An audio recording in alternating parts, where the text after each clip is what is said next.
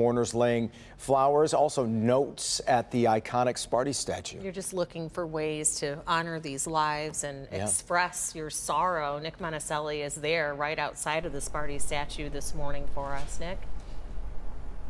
Hey, Rhonda, you know what's interesting too is that students are expressing their grief, their sorrow, but also their anger with that rock painted how many more, and the frustrating conversations about how many times does this have to happen. And those conversations are really starting to pick up. But before we go there, I want to remind you of what's right behind us here.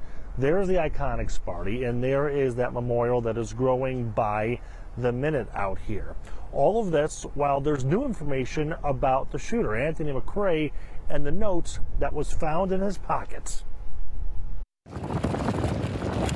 Wind and rain moving into East Lansing last night, not deterring students from building makeshift memorials, remembering the 3 MSU Spartans killed: Brian Fraser, Ariel Anderson, and Alexandria Verner, while 5 others remain in Sparrow Hospital. Students on campus will never forget the fear.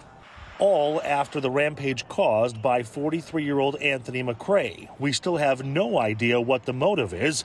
McRae's father saying his son turned evil and mean when his mother died 2 years ago. And new information this morning suggests he may have been planning more attacks. Investigators in Ewing, New Jersey say a note found in McRae's pocket made reference to 2 schools in that area. And a source closer to home says not only did the 2-page note mention past shootings, it also said there were others like him to incite violence at other schools. How can we help everyone stay safe so that there isn't another superintendent giving this press conference, or more importantly, another set of parents that are getting this terrible grieving information? Back out here live looking at that memorial at the base of Sparty.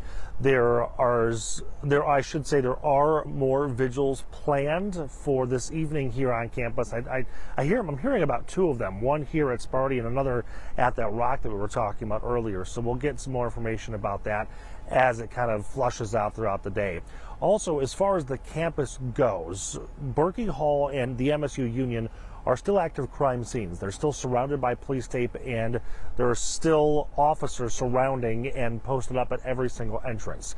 So when the campus talked about, or the university talked about, having campus operations back to normal by the end of the day today, I'm not sure if those 2 buildings are included in that.